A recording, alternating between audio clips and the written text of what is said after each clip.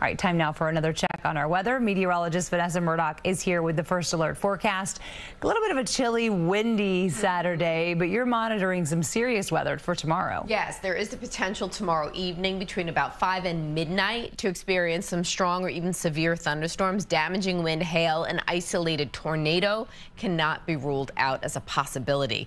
But in the meantime, the weather looks really nice. Let's go ahead and give you a look live outside. Beautiful evening as we look high from atop the Empire State Building over the skyline. It's partly cloudy and 51. Winds are still breezy out of the west at 17, but substantially less intense than they were earlier today. Tomorrow, for most of your daylight hours, expect a bright and warm Sunday. Then tomorrow evening, it's a yellow alert that goes into effect at 5 p.m. Monday and Tuesday after that yellow alert look real good.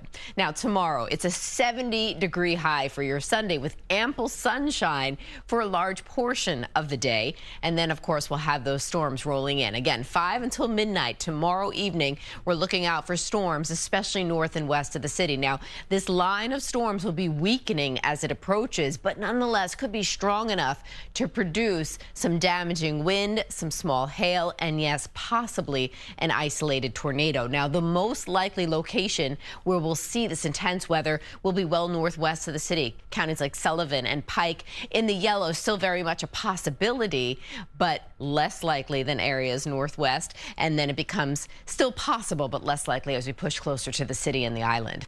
Today's soggy weather at times, courtesy of this exiting low pressure system. The winds were as well. Now high pressure builds in temporarily before we tap into more moisture and more instability, courtesy of this low pressure system that will be sweeping across the Great Lakes and rolling through the tri-state area tomorrow evening. Hour by hour, let's start you off tomorrow morning, 7 a.m. Notice how we have tons of sun, a few clouds as well, maybe a couple of midday showers, but generally most of your daylight hours looking good and warm tomorrow. Then here we are, 6 p.m. Notice how we start to see some oranges and reds on your screen.